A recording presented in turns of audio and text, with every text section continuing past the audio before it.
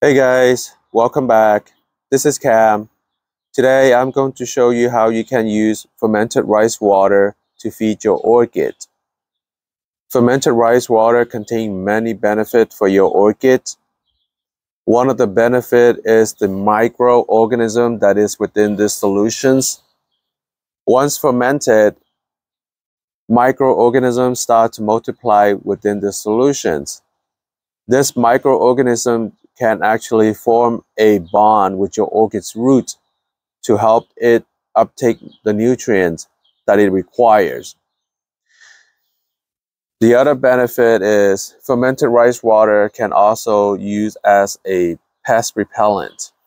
Now, if you have a lot of pests in your orchids collections, maybe you want to think about use this as a foliar spray to repel pests.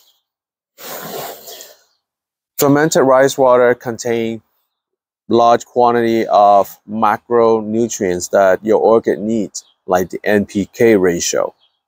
It also contains traces of mineral like zinc, manganese, and other nutrients that is required for your orchids.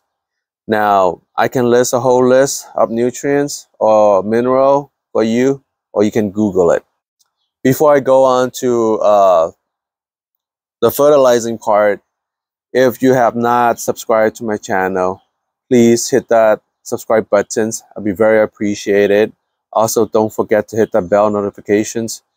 When I upload a video, you don't want to miss it. You can apply this in multiple ways. One way is to foliar spray. The other way is to soak the root system. The third way is, which is the way I use, is put in a sprayer like this and hose down the root system and the entire plant itself. If you only have a few plants, it's okay to just use it and soak your roots. But I have over 100 plants and I have another 100 plants coming in. So I don't have the time to soak individual plants' roots. So what I'm going to do is I'm going to just apply this with a garden hose sprayer, and it's basically apply the same thing. Okay. Now you want to use this in the ratio of 100 to 1. For every 100 part of water, you'll mix 1 part of this fermented rice water. Now, if you look at this fermented rice water, it's a little white and cloudy, creamy color. That is because I added LAB into this solutions. If you don't have LAB, your water should be a lot more clear than this, okay?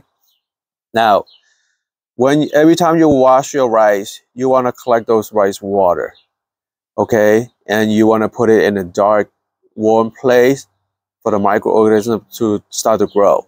You want to put in a breathable lid, which can be a simple as a paper towel, or if you have an old cloth or some kind of rack, you can use it to cover it.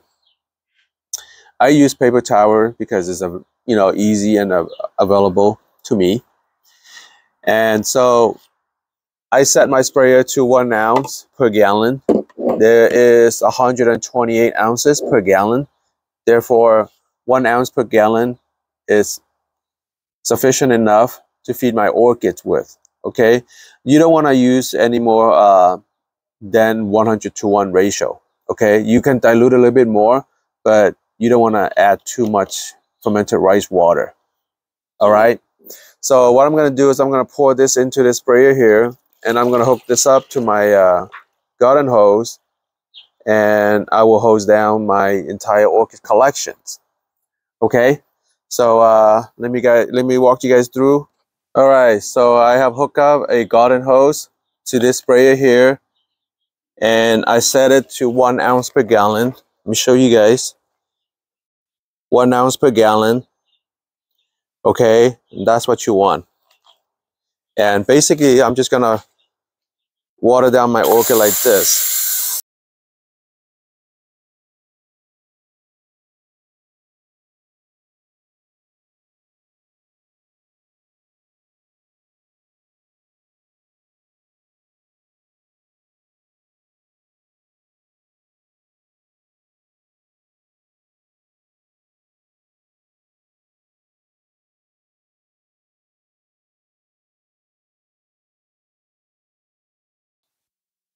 All right, guys, I won't bore you with the rest of the watering.